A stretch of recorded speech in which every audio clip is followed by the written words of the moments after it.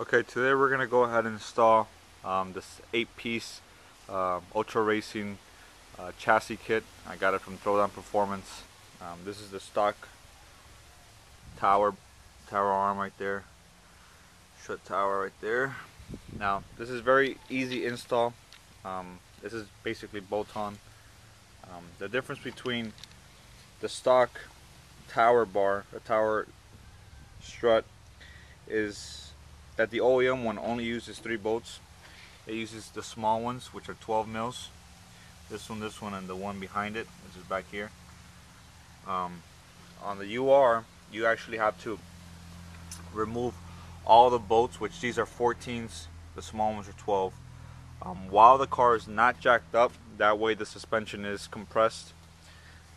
Then you're just gonna go ahead and unbolt all the bolts. When you have on both sides. Once you have that done, you just slide the new tower on and go ahead and bolt it all down. Now this one, you do need, I haven't tightened it down, you're going to need a wrench for this one. A 14 wrench, because your socket won't fit there. Now the only bars I am not going to install are this long one right here, which is the one for your front lower bar. Reason why is because, as you can see, my car is really low, so I'm gonna bottom out, destroy this arm. So I'm not gonna go ahead and install this one. I'm gonna leave this one out, and also I'm gonna check the clearance for the mid bar, which is this one.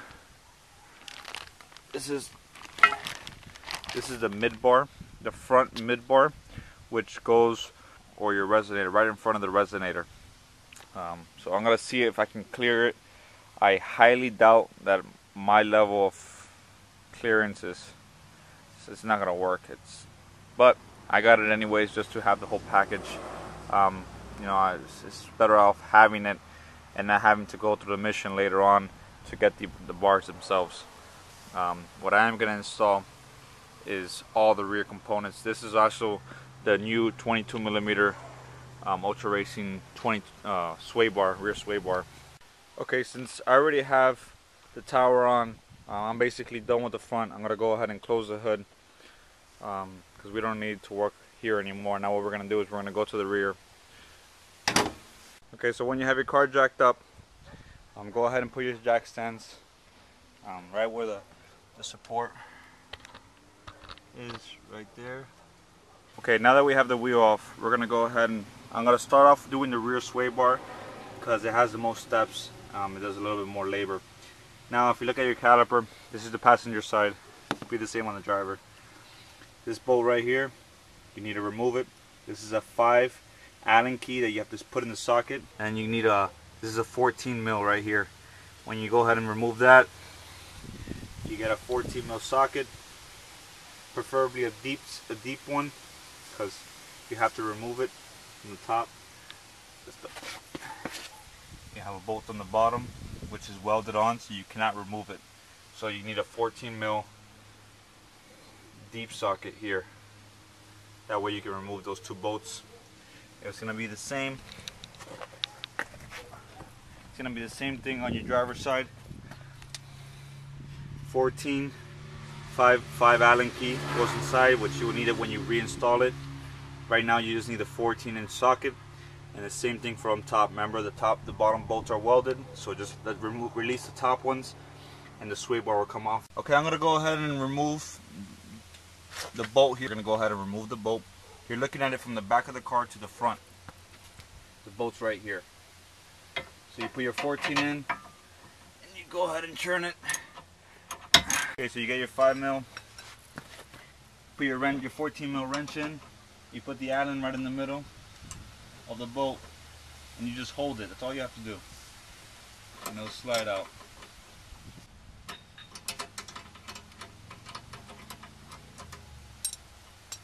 Take off the bolt, and that's it. Your end link's done. Okay, so we're gonna go ahead and get the 12 millimeter deep socket here, and we're gonna remove this bolt right here, these 2 bolts. Okay, rear sway bar is completely removed. both sides. Remember, you just got to repeat the process on both sides. What I did is I brought the sway bar from over the back control arm underneath it. Okay, so this is going to be the easiest way to remove the sway bar. What you're going to do is you're going to completely, like I showed you on the other side, remove it, put it underneath the arms. You're going to angle your driver's side arm towards the front of the car, and you're just basically going to slide it down underneath the support beam, and as you can see right there, it goes over. You just push down a little bit and it completely came off without having to remove anything. Okay, now this is a comparison between the stock, I think this is a 17 mil EXL model versus a 22 millimeter Ultra Sway UR bar. Okay, I'm going to show you how to slide it in. There you go. Move it in. This is where it helps out if you have an assistant, because they can help push down the exhaust, and it just slides in like what I showed you into the crack of the exhaust. Okay, this is something that will make your life much easier. Remember that the arm needs to go over the lower traction arm. This angle has to go over it. Now you're going to be able to get one side in completely easy going over this arm, but the other side, since this is too thick, it's not going to happen. So you just got to remove this bolt and just remove it, slide the arm down, bring the rear sway bar over it, and then reattach it, and you're done.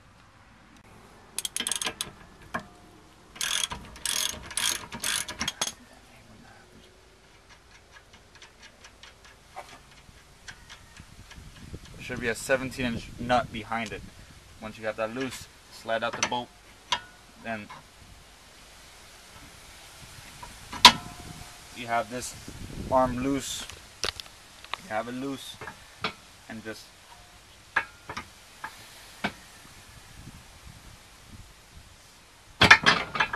get it back over.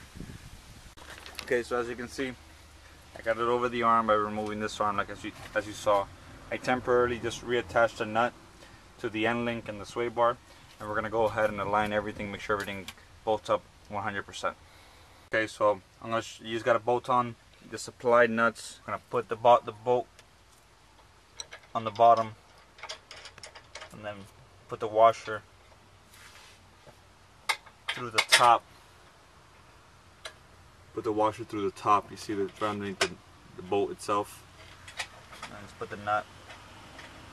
And you can actually just temporarily put it on for now, and put the other one on. Alright, quick note. The new bolts from UR, they're no longer 12. Their bottom is a 13 and the top is a 13. Alright, I'm going to show you how to install the UR RLS4, which is this arm right here. We're going to be installing the two small arms. So we're going to install this one, which is the left side, the driver's side first. Now, you're going to remove, this is your rotor. You're going to remove this bolt right here, which is a 14, right there, that bolt. Then underneath this support frame right here, this, you're going to look underneath it. You're going to remove this second bolt right here, which is a 12. Okay, so this is the after. Remember what I said, all you need is a 14 bolt here, and the second bolt here is a 12. Connect it, and that's it. That's how it's supposed to look. Now here's the thing. On these arms, they are side oriented. The driver's side is gonna arc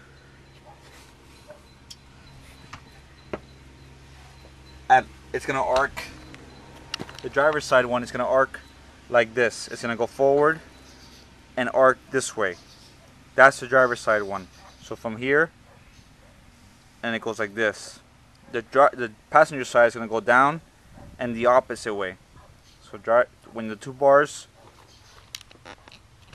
this one goes,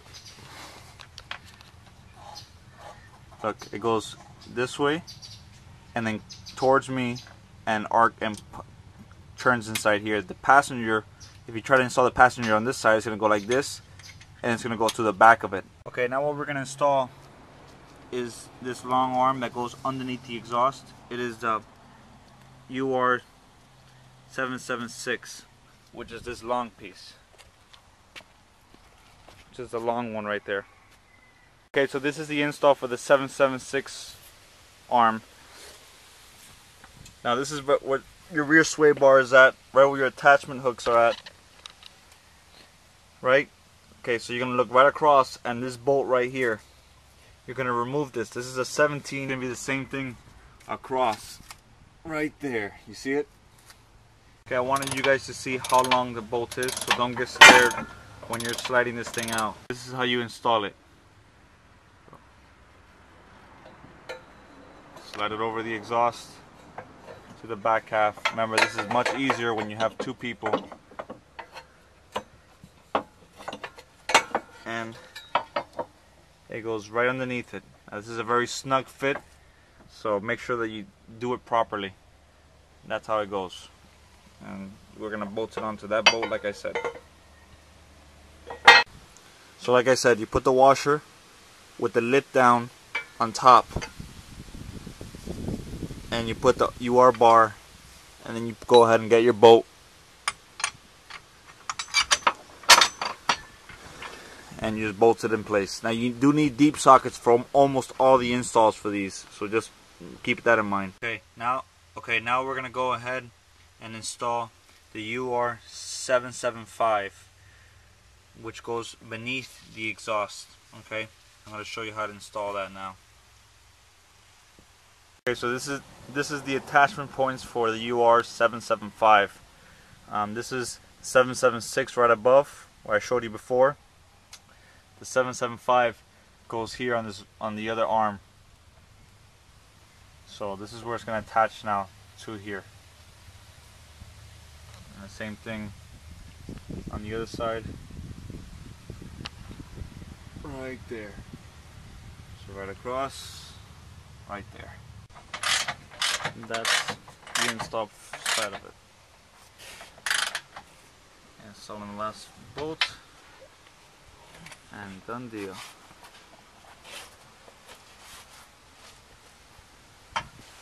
Now this is a little thing for people that have MagnaFlow.